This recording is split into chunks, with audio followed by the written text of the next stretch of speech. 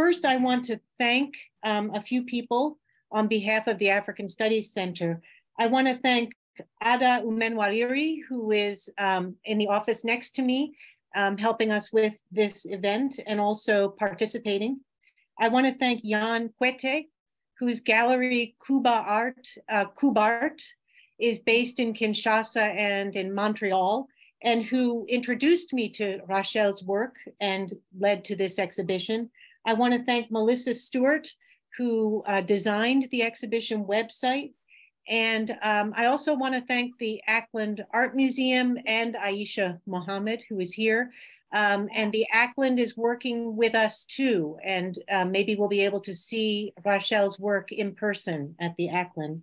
And then finally, this is a part of a program that's funded by Title VI through the Department of Education. So just to let everyone know, this is part of what that funding allows us to do.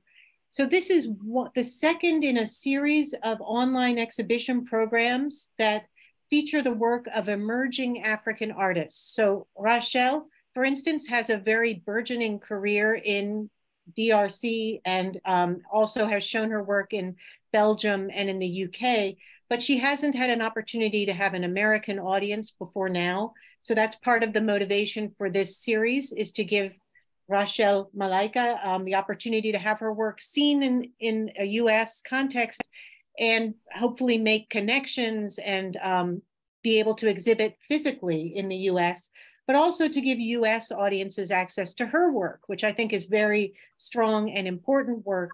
So it gives us all a chance to see it and to meet her.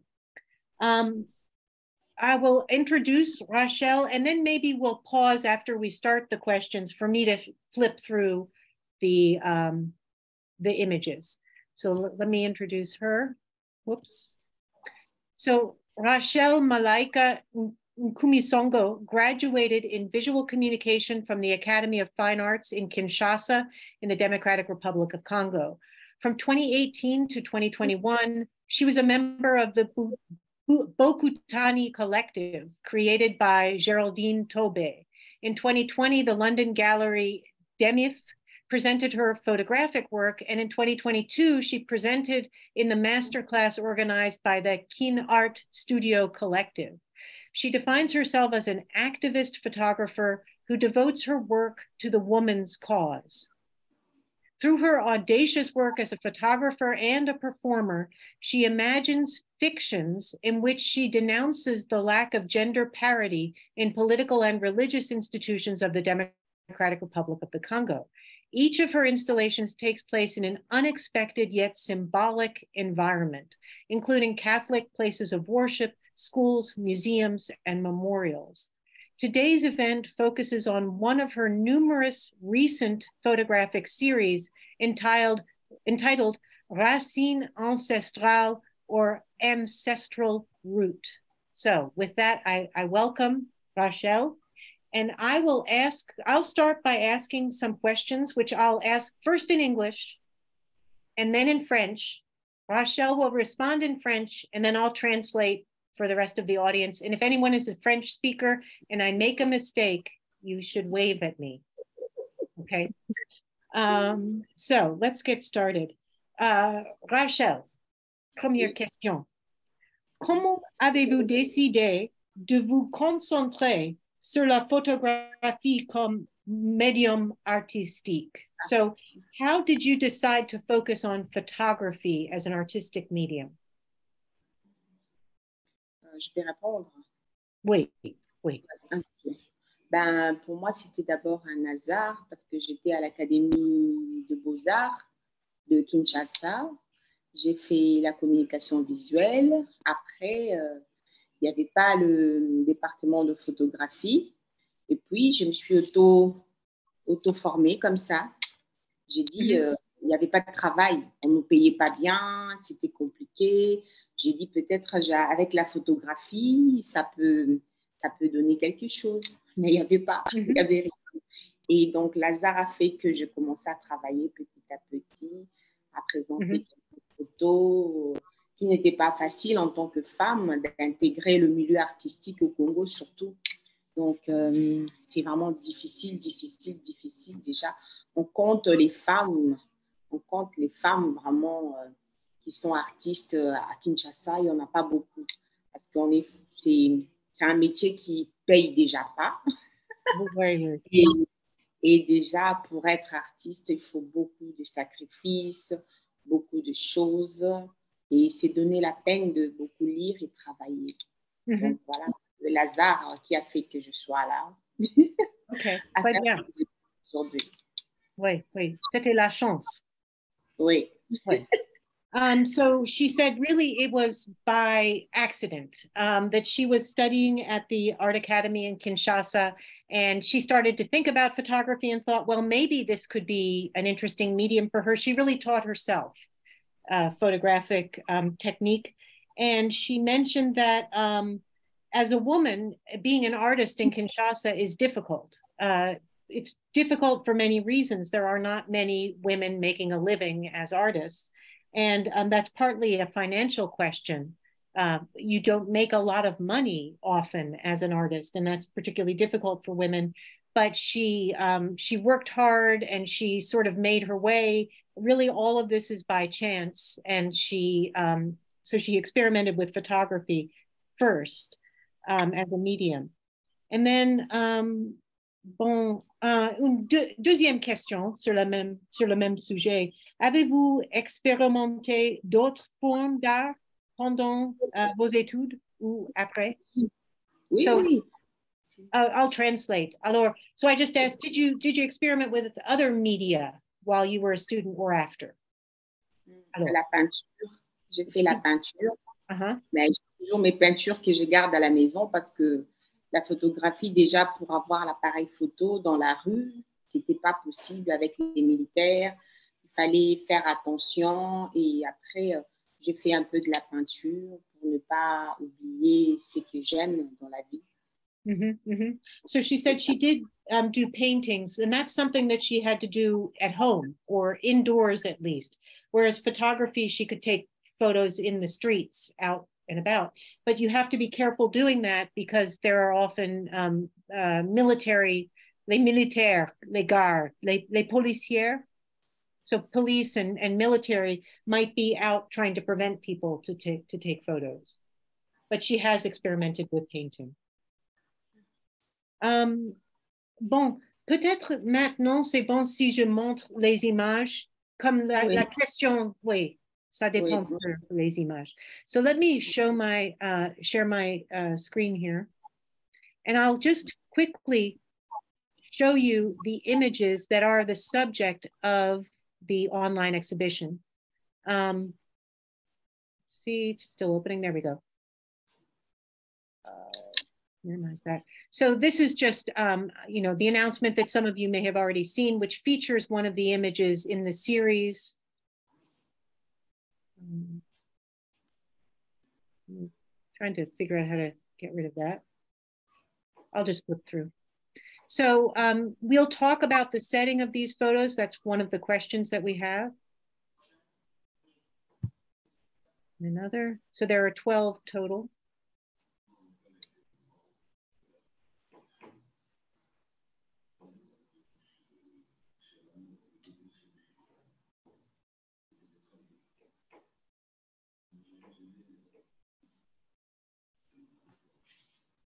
I think there's one more.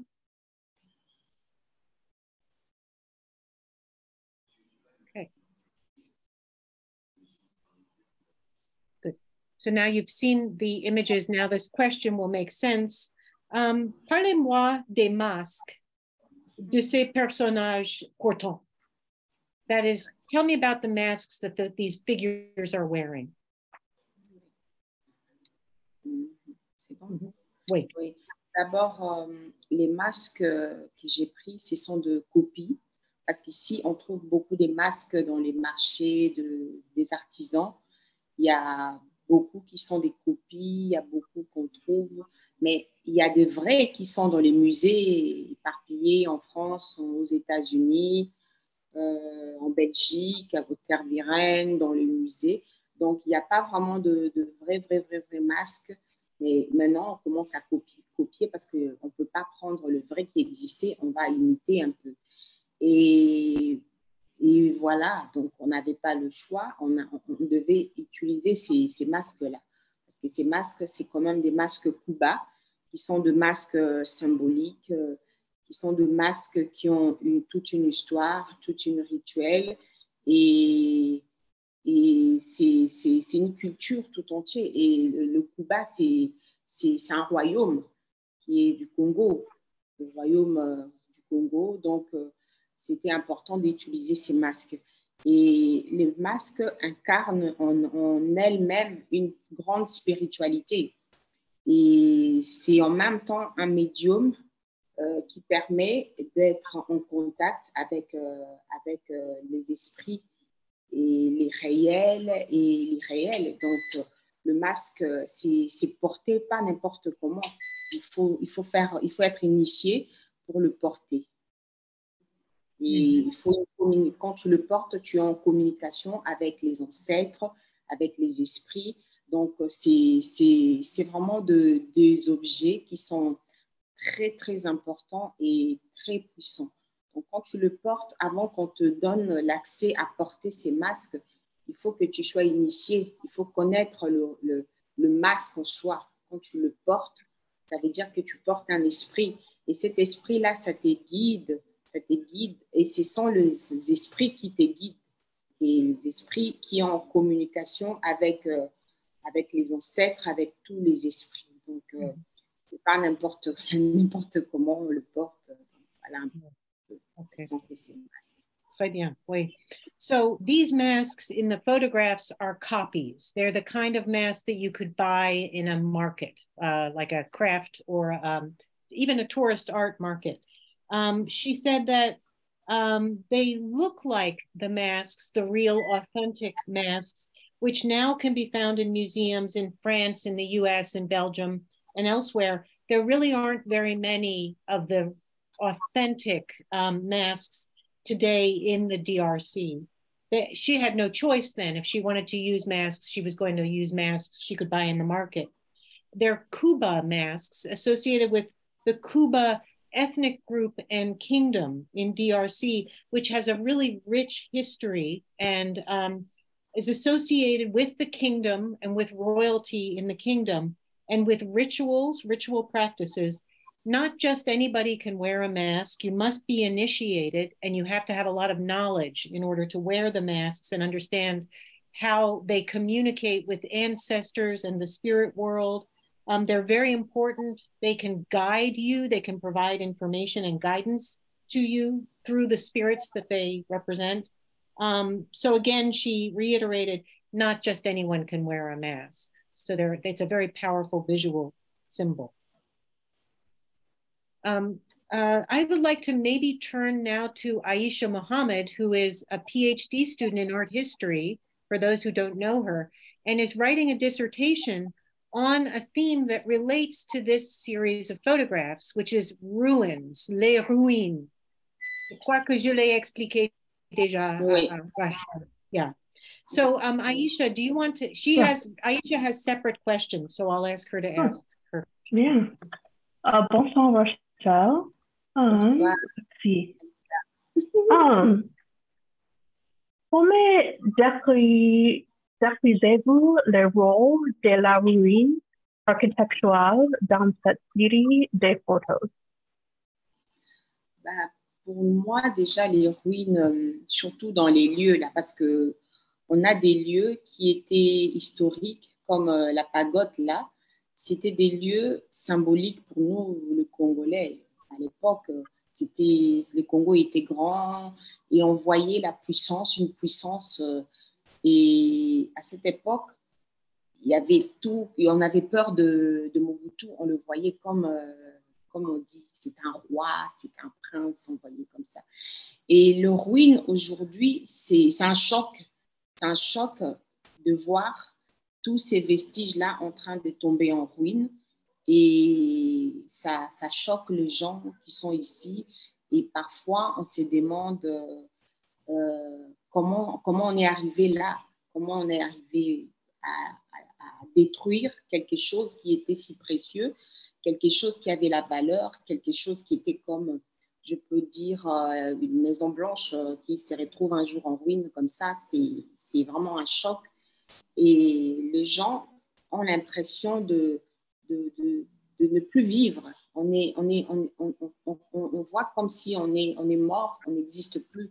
Notre histoire est en train de s'effacer parce qu'on avait tout et du jour au lendemain, on les a détruits par les conflits, par la guerre, par le changement de pouvoir et tout ça. Donc tout ça, le ruine, pour nous, c'est dur à le voir et à accepter de voir cette architecture, cette grandeur en train de tomber comme ça chaque jour. À l'époque aussi, il y avait le conflit entre la Chine et les États-Unis déjà, parce que à l'époque, Mobutu travaillait avec les Américains. Donc, du coup, et la pagode n'a pas été conçue par les Chinois, c'était comment on appelle, qui sont en conflit là, le conflit politique actuellement qui se déroule entre la Chine et comment on appelle le petit région là. Taiwan. Taïwan, voilà, Taïwan. Donc, c'est vraiment les Taïwanais qui ont construit la pagode parce que les Chinois, ils ont refusé parce qu'il y avait des conflits politiques. À l'époque, Mobutu était soutenu. Et même aujourd'hui, il n'y a personne qui peut le construire parce que les Chinois ne veulent pas parler de ça parce qu'ils trouvent que c'était indigné. Ils étaient indignés. Et par contre, aujourd'hui, on a d'autres conflits qui sont tout autour. Et donc, tout ça, ça fait qu'il y a que de ruines, il y a que de ruines qui sont tout autour de ça. Et même l'autre maison de Guadolité est pareil, c'est en ruine. Il y a une artiste Gosette qui travaille là-dessus et elle était choquée aussi de voir cette grandeur qui ressemble à rien du tout. Et moi, j'étais là, j'étais même choquée parce que j'avais peur qu'on m'arrête. Et il y avait que des militaires. Déjà, il n'y a pas de courant. Les conditions sont très difficiles là-bas. Et l'accès aussi, ce n'est pas facile. Mais on sent que c'est en train de mourir. En train de mourir. C'est une ruine qui s'enfonce du jour au jour. Et ça crée un délaissement total. Que notre culture est en train de disparaître, notre histoire est en train de disparaître. Tout disparaît du jour au lendemain comme ça au fil des années. Et on ne se rend même pas compte de ça, que le politique, que nous-mêmes, Congolais, on n'ose pas dire les choses, on n'ose pas faire avancer les choses ou essayer de faire quelque chose par rapport à tout ça. Donc, c'est difficile de voir ça. On ne parle pas trop de cette histoire, même l'histoire de ces pagodes, on n'en parle pas. C'est vraiment, il faut bien chercher, même sur Internet, il n'y a pas, on n'en parle pas. Donc, c'est difficile de suivre et de retracer vraiment qu'est-ce qui s'est passé, pourquoi il y a eu ça, parce qu'il y avait tout, il y avait la richesse, il y avait la gloire. C'est là où aussi Mohamed Ali vivait. Le premier combat entre Mohamed Ali, ils étaient logés là-bas et c'était magnifique à voir à l'époque. C'était beau, Ancestrale. Et même le dernier discours de Mobutu pour la démocratie s'était passé là-bas, à la pagode. Il avait parlé, il avait pleuré même quand il avait officiellement déclaré la démocratie au Congo. À l'époque, c'était le Zaïre. Donc, il y avait aussi le parti unique qu'il avait créé. Et c'était là qu'il faisait ses conférences, ses réunions, toutes ses activités, qu'il recevait ses hôtes là-bas, à Kinshasa. Donc, c'était un lieu vraiment qui a l'histoire, qui avait beaucoup de choses qui s'est passées là-bas. Et lui, il aimait bien aller là-bas parce qu'il s'est ressourcé, il recevait les gens, il présentait la beauté, la nature, tout ce qui était bien. C'était pour lui, il se sentait à l'aise quand il était là-bas. Donc, voilà. Très bien, merci. Aisha, do you want to translate what parts you can, or should I? I think you're good with translation. Okay, all right. I wasn't sure. So, so I'll summarize. So that this is a very, very historic site. The name of the site, I'm blanking. Ndele, Ndembe. Le nom du site. Le nom de la pagode. Nsele. Voilà. Yeah, Nsele. Sorry, I already have talked to Rachel about it, but I forgot the name. This is a very historic site, very, very deeply symbolic for Congolese people. It represents, it was Mobutu Sese Seko's palace. Mobutu was the first president of, no, not the first president, the second president of independent Congo, Democratic Republic of the Congo. From I noted his dates, 1965 to 71, he was the president of DRC. Then he changed the name of the country to Zaire, and he continued to be president from 1971 to 97. Early in his presidency, he created this palatial site. And Rachel was explaining that today, you know, people feared Mobutu when he was president.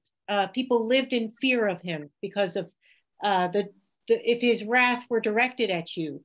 But on the other hand, he created this beautiful, beautiful palace, which people could go and see. And it was very, very valuable to people. You know, it was a point of pride. And she likened it to the White House in the United States. And now to see it in ruins is shocking for people, very shocking. They ask, how could this happen to something so valuable?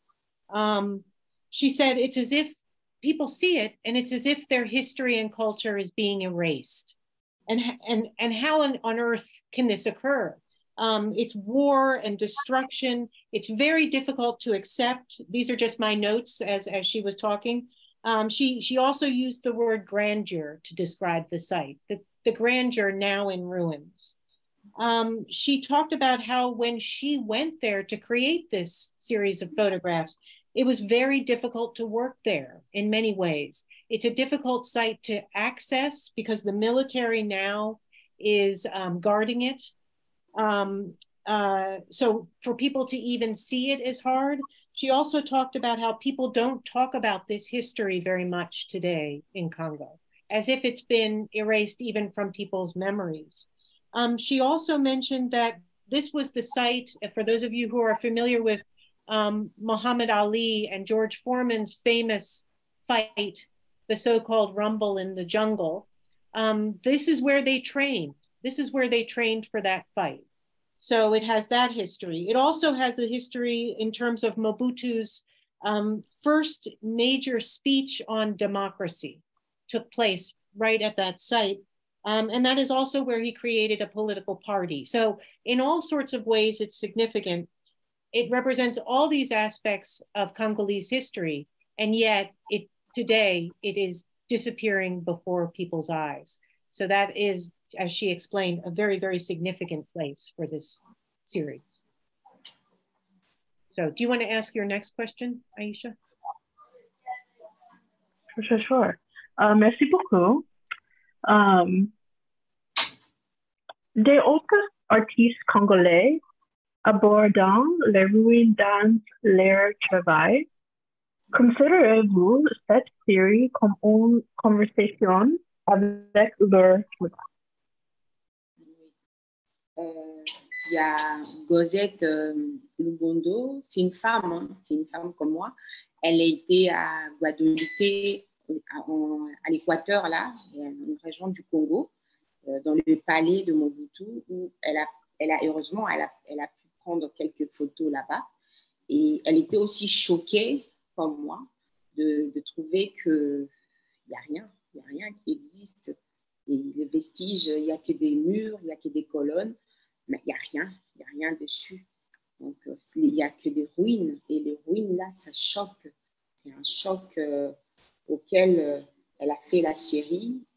Avant moi, elle a fait ça. Elle a fait pour montrer. Avant, il y avait tout un... C'était un palais. C'était comme, c'était comme Louis XIV qui est là. Du jour au lendemain, on se retrouve avec rien.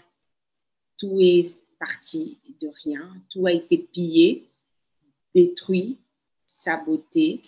Et même les gens de ces coins-là sont choqués de voir ça. Ils n'étaient pas habitués. C'est un choc par année. Chaque année, ils découvrent qu'il n'y a rien qui avance, il n'y a rien. Tous les jours, ça détruit. Tous les années, ça se détériore.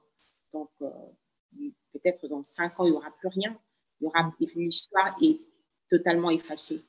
Même, il y a des caveaux de sa famille qui a été pillée. Ils ont tout enlevé, ils ont volé. Je ne sais pas s'il y avait de l'or dans des caveaux, dans des cercueils et tout ça. Ils ont tout détruit, démoli, pillé par les militaires, que ça soit, c'était à l'époque de l'AFDEL, des Kabila, les pères, avec les Rwandais qui arrivaient. Ben, ils ont tout détruit, mais bon, c'est des rebelles, mais ils ont tout détruit. Il ne reste plus rien du tout. Il n'y a que de quelques images, à peine on le voit. Parce qu'on montre peu le lieu, on ne montre pas totalement, parce que c'est peut-être la famille interdit, parce que ça choque de voir ça. Même les carreaux, ils ont enlevé, ils ont tout enlevé. Les lustres qui étaient là, les portes, les chambres, tout était en or, tout était des lustres en diamant, ils ont tout pillé. Donc, c'est vraiment ça. On n'est qu'à 2 pour l'instant, on essaye de faire rechercher les traces des ruines au Congo, parce que les accès ne sont pas faciles ici au Congo d'aller vers les lieux, parce que c'est toujours des militaires, ils pensent qu'il y a peut-être de l'or ou de l'argent caché en dessous de caveaux, en dessous de toits. Donc, c'est compliqué d'accéder à ça. Et ça fait peur aussi d'aller. Il faut des autorisations, il faut certaines. Il y a beaucoup de choses à faire par rapport à ça. Donc, c'est un peu compliqué. C'est délicat d'aller vraiment. C'est délicat. Il faut vraiment être sûr qu'il n'y aura pas de problème, il n'y aura pas de rebelles dedans. Parce qu'on ne sait pas, c'est tellement immense qu'on n'arrive pas à tout voir. Wow. C'est intéressant que les 2 artistes qui font ces images, qui est si difficile de faire sans des femmes. Oui. Right. So she was saying that Gossette, son nom de famille, c'est Lubombo? Oui, Lubondo, oui. Bondo, who is one of the artists Aisha is working on. She has also created photographs in the ruins of Mobutu's palaces. She was also shocked by the ruins and seeing the completely decimated and stripped and destroyed sites. And Rachel said more about, the way that year by year we see these palaces just disappearing. In 5 years, the palace where she took those photos might be completely gone, just erased entirely. She also talked about how Mobutu's homes were sacked by soldiers and by rebel armies over the period of time when there were rebel armies from Rwanda moving into DRC. And she said his palaces, his homes, were the walls and the doors were covered with gold in some cases, and that was all stripped. And nowadays, part of the difficulty accessing these sites is that soldiers and others think that there may still be more gold, more treasures hidden there, so they don't let people into those sites. They guard them. And she also mentioned again that, she mentioned one other artist who's making these images, also a woman. And I just commented on the fact that it's very interesting that the 2 artists doing this very difficult and dangerous work are both women today in Congo.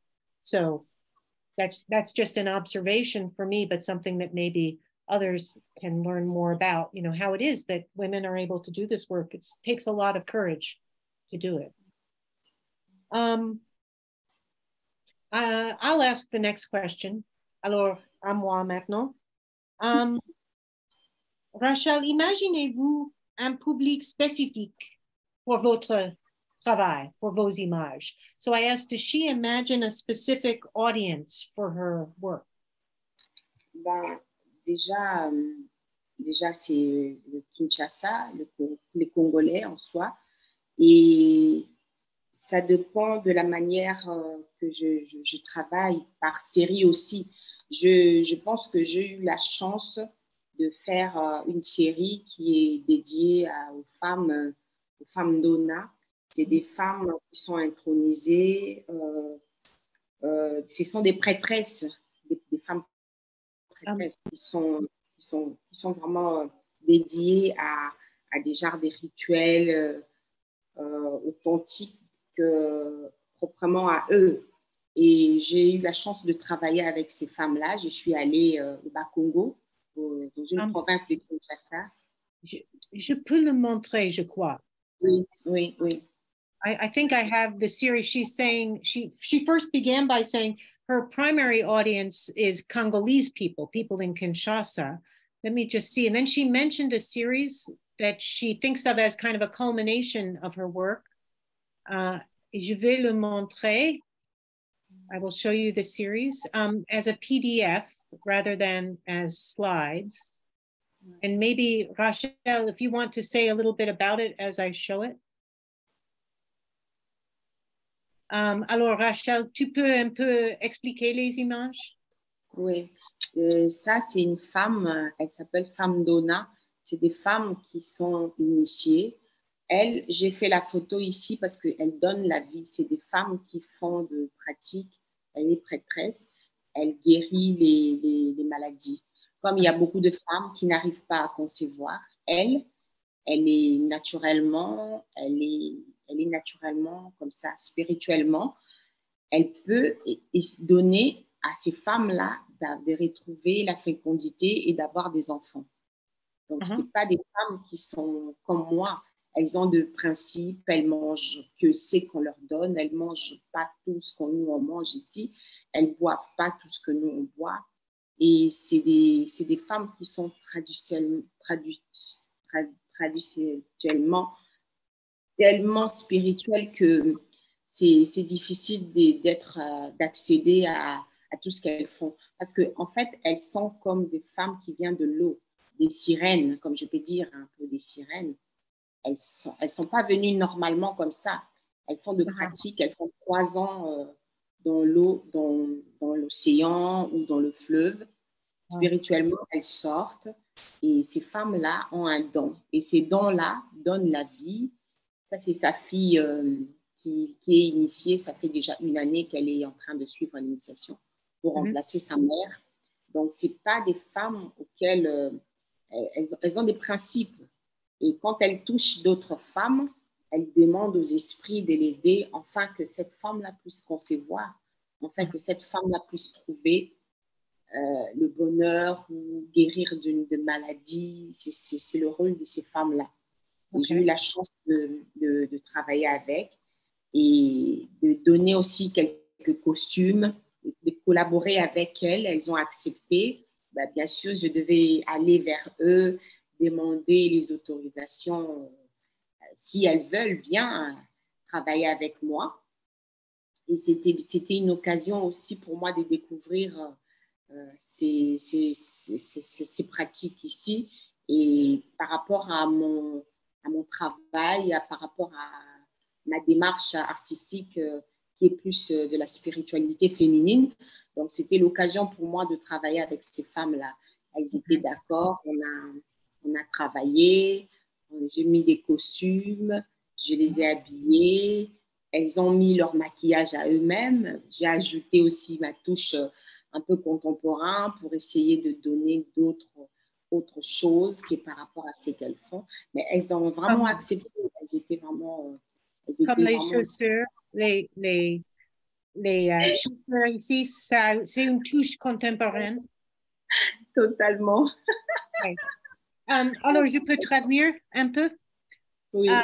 Okay, donc, so Rachel said that, I won't remember everything that she said, but she said these women, these are priestesses who she worked with, And the reason that she, I think she was talking about how these women are healers, but they also help women who are having difficulty conceiving. That, and a doll like this may refer to that.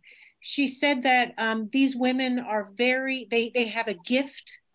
These are not ordinary women at all.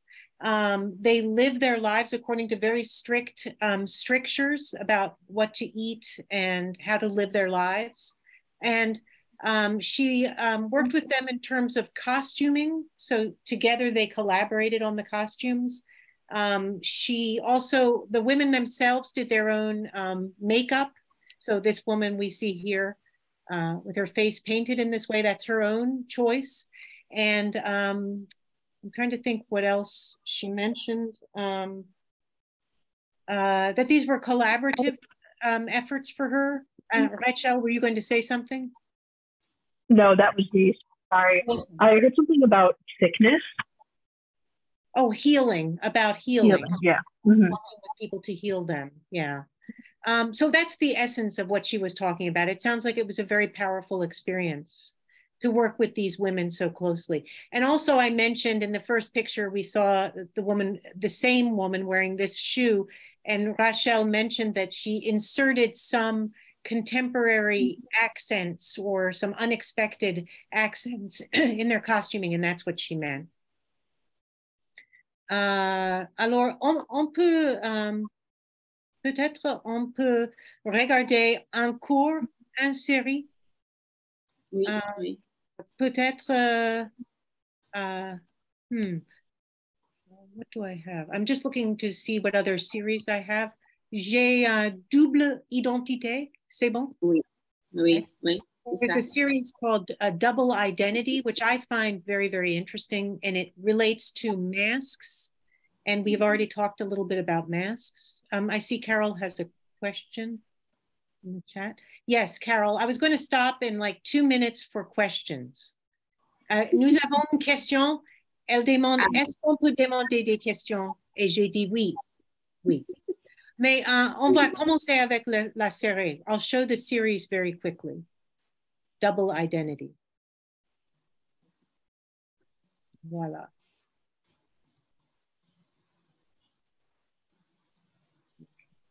Rachel, si tu veux expliquer un peu. Ici, j'ai travaillé avec les masques symboliques, et j'ai utilisé les masques, j'ai utilisé la peinture corporelle. C'est la peinture qui est dans des costumes où il y a certaines cérémonies qui se passent ici où les hommes portent ces costumes-là, qui dansent avec. Et moi, je me suis accaparée de ça pour mettre dans le corps des garçons, pour symboliser la force de l'initiation et la force de masque. Parce qu'il y a des masques auxquels il faut une certaine cérémonie pour le porter. Alors, ces masques ici, c'est souvent le masque des rituels de mort que j'ai utilisé ici. Les masques, je n'ai pas compris. Oui, ces masques ici, le masque ici, ce sont des masques qui sont dédiés dans les rituels. Il y a des masques qui sont dans les cérémonies des morts. Il y a des masques qui sont dans les cérémonies d'intronisation. Moi, j'ai utilisé des masques qui sont dans les cérémonies des morts pour réveiller les esprits, les ancêtres, pour appeler et pour recevoir l'âme de chef ou de roi qui est mort. Donc, il y a certaines cérémonies qui font dans ces masques ici. Et tout ce qui est fait, dessiné par le corps, c'est des symboles graphiques qui sont dans des tapis, qui sont dans des masques aussi que j'ai dû récupérer pour mettre dans le corps. Des symboles purement congolais. Congolais. Et comme ici, il y a aussi des symboles qui sont dans les tapis Kuba, parce que j'ai utilisé la ceinture que les femmes portent, les reines de Kuba portaient, et je les ai mis sur le cou de jeune homme pour représenter le pouvoir et représenter aussi la culture la force de la culture Kuba et de la force de notre culture traditionnelle. Mm-hmm. So Rachel was saying that this series uses masks and body painting. And the body painting refers to boys' initiation practices. Also, the patterns on the bodies are echoed in the rugs and the fabrics that are also featured in these photos. And I noticed that particularly here, especially. She also mentioned with this image that this figure is wearing a mask, which is used in rituals that surround death. All of the masks are associated with rituals around death and the departure of the body and the soul to the other world. But also it's wearing a belt, this Kuba belt covered with cowrie shells, which is associated with women.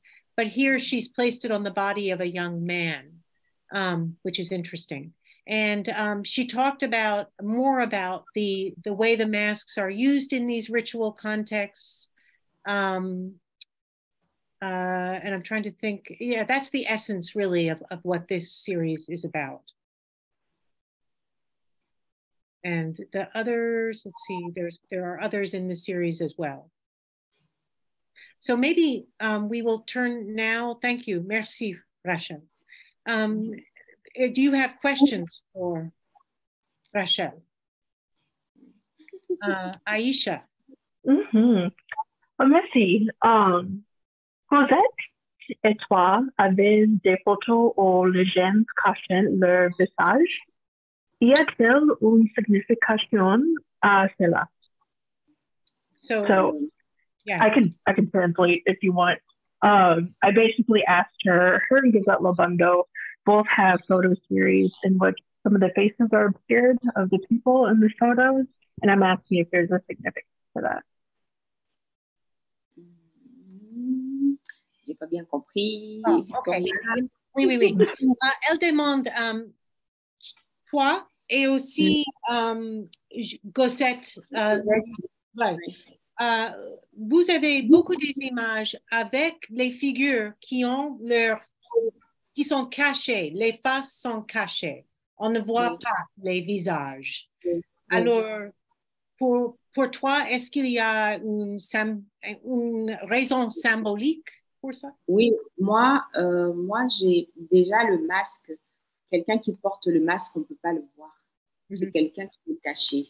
Donc, le masque sont des rituels auxquels c'est lui qui le porte, on ne peut pas le voir.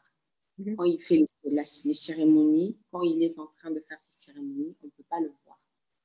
Donc, il est caché. Et on voit que le masque, parce que là, il n'est pas lui. Il a des pouvoirs mystiques. Ils ne sont pas principalement... C'est pas lui qui est dedans. C'est les esprits qui dirigent. Alors, si il porte le masque, ça veut dire qu'il n'est pas lui. Là, il n'est plus lui. Il est une autre personne. Il est esprit.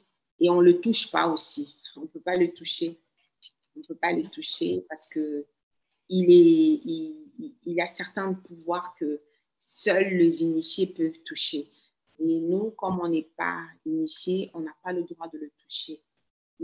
On peut approcher, mais à distance, parce que souvent, quand il y a des cérémonies, on met les gens qui sont loin, pendant que les gens qui ont des masques tout autour, ils dansent.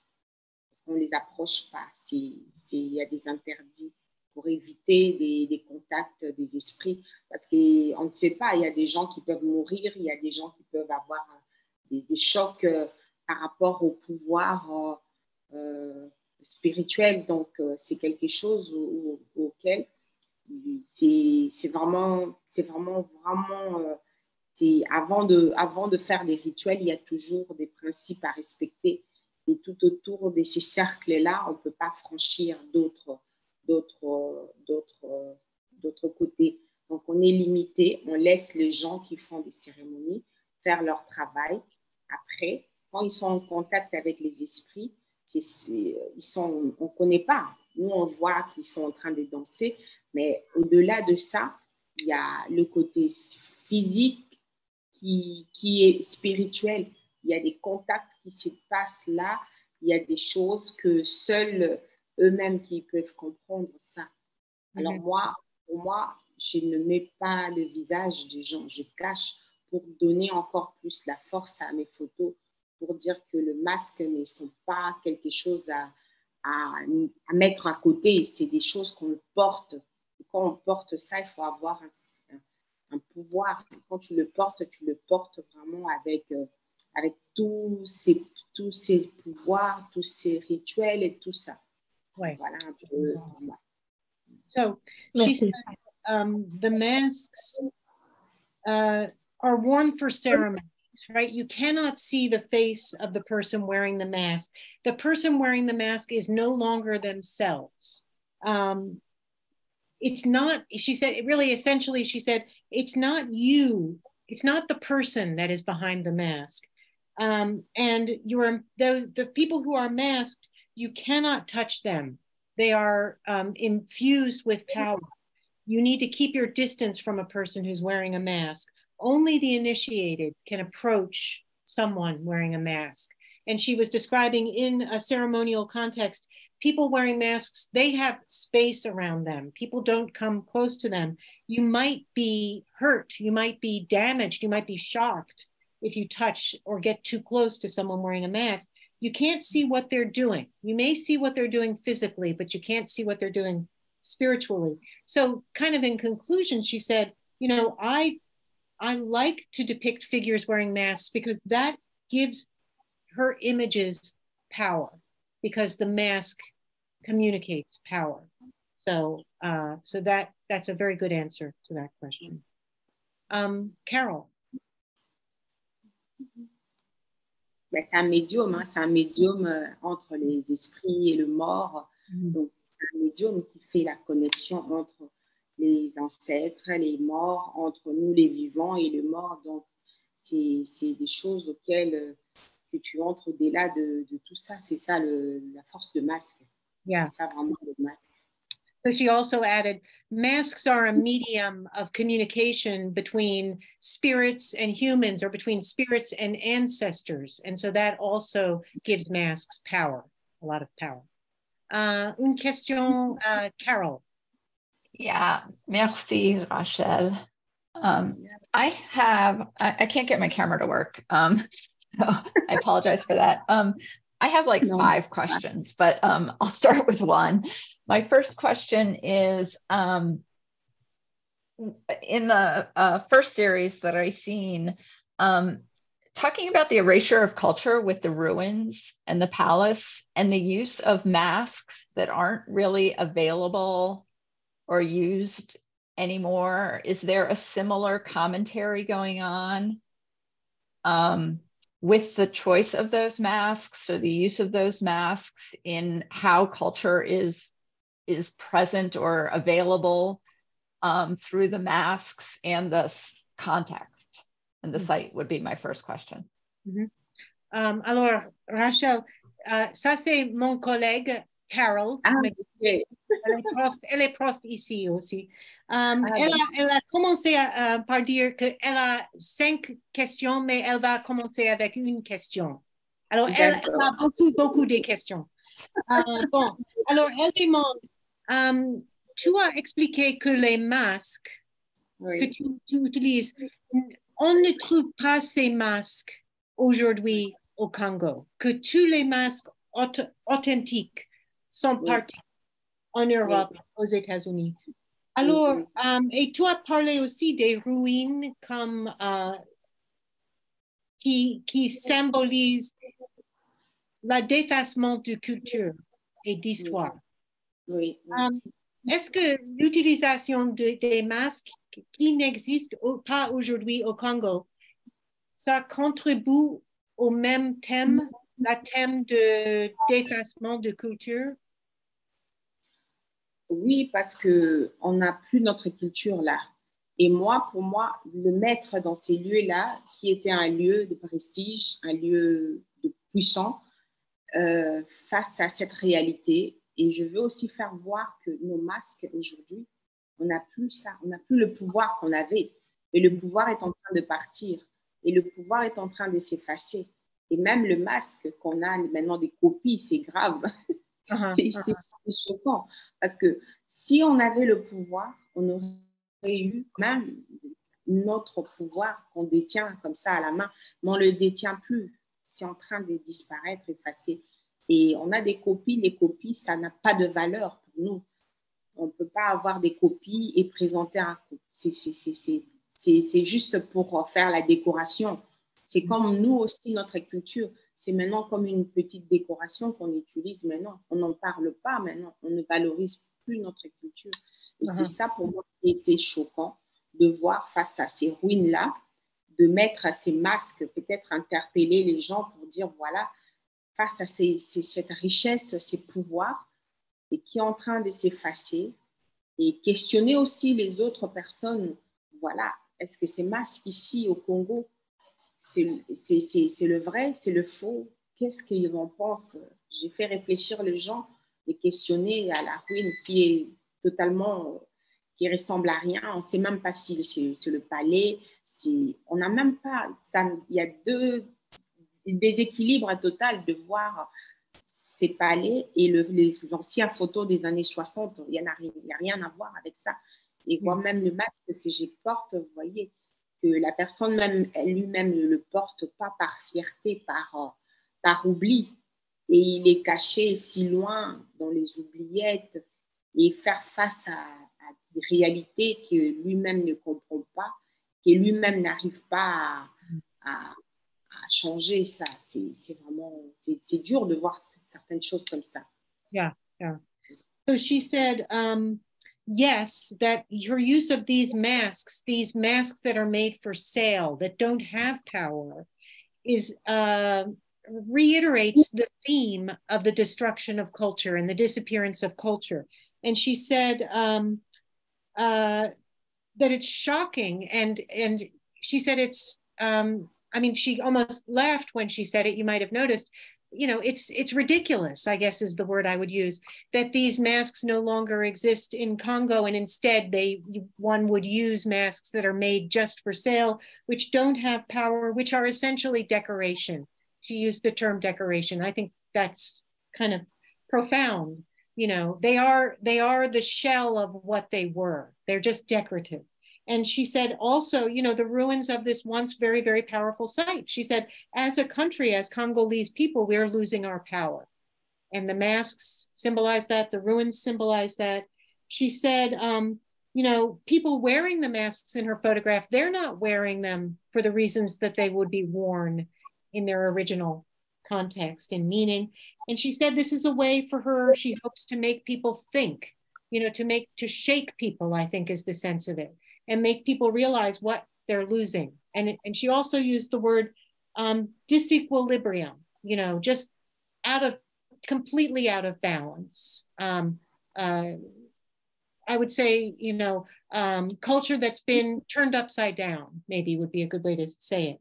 So yes, to answer Carol's question, these themes are echoed in both the ruins and in the particular masks that she chose to use. Thank you. Can I follow up on that then? Sure. Can she elaborate on the relationship of the costumes to the masks in that series? Sure. Bon, Carol demande, est-ce que tu peux expliquer un peu les costumes, les vêtements? Oui. Et nous pouvons aussi, I can show, je peux montrer encore les images. Ça, oui. Okay, so I'll show those images again. Let's see. Maybe on va commencer avec celle-ci. Okay. Do you all see it? C'est visible? Oui, c'est visible. Ok, très bien. Oui. En fait, ici, moi-même, j'essaye d'imaginer des costumes et après, je donne au couturier de faire quelque chose auquel c'est que je pense, quoi. Parce que je ne veux pas avoir des costumes trop traditionnels aussi. Je veux que ça soit un peu contemporain. Et j'utilise les modèles pour faire un peu équilibre avec le masque et le costume, parce que ça, c'est une jupe. C'est une jupe que je voulais faire porter un homme. Un homme. Parce que le masque est porté par les hommes. Parce que nous, les femmes, on n'a pas le droit de porter le masque. Parce qu'on a le pouvoir de masque. Au Congo, les femmes ne peuvent pas porter le masque. Parce que nous, on a le même pouvoir que le masque. Parce que le masque, nous, les femmes, on a un certain pouvoir que les gens qui savent comment ça se passe, qui sont initiés, qui comprennent le pouvoir de femme. La femme a un pouvoir qui est tellement respecté et que nous, on ne peut pas porter encore quelque chose qui nous ressemble. Donc, le masque, les femmes ne portent pas. Il y a des cas rares, mais souvent, au Congo, dans nos tribus, la femme n'a pas le droit de porter le masque. Même à la fin de la cérémonie, c'est les hommes qui dansent comme les femmes. Ils sont comme les féminins qui dansent comme les femmes, qui portent les masques qui sont dédiés aux femmes. Et c'est les hommes qui dansent comme les femmes. Et nous, les femmes, on regarde, on admire, on applaudit. Donc, mes costumes sont souvent des scénarios que j'ai créés. Je peux dessiner où je peux aller. J'ai choisi des tissus et j'essaye de le placer dans des lieux auxquels je vais d'abord contempler les lieux. Après, je me dis, ces costumes vont avec. Ça questionne, ça doit être simple, ça doit être extravagante. Donc, mes costumes sont faits vraiment pas au hasard, sont faits vraiment exprès pour déséquilibrer et tout ce qui est trop traditionnel et de mettre un côté qui est totalement différent, totalement contemporain pour changer un peu parce que je ne peux plus être à cette époque-là. Je veux maintenant être à l'époque contemporaine. On évolue, les choses évoluent. Donc, je dois être aussi, dans mes photos, je dois voir le côté qui est d'actualité, le côté qui donne envie, qui montre un peu de couleur, de chaleur, de vie. Je dois faire vivre mes photos, je dois pas retenir mes photos, pas coincer les photos, mais je dois le faire vraiment exploser, donner une autre image par rapport à toutes les photos qu'on voit d'habitude dans les brochures anciennes et tout ça, par rapport au masque. Sinon, ça reste trop strict et sinon, ça reste vraiment du déjà vu. Donc, moi, c'est pas les buts, c'est les buts d'être contemporain, de changer des choses qu'on peut voir autrement, mais tout en respectant l'esthétique de l'art. Voilà. Très bien. Alors,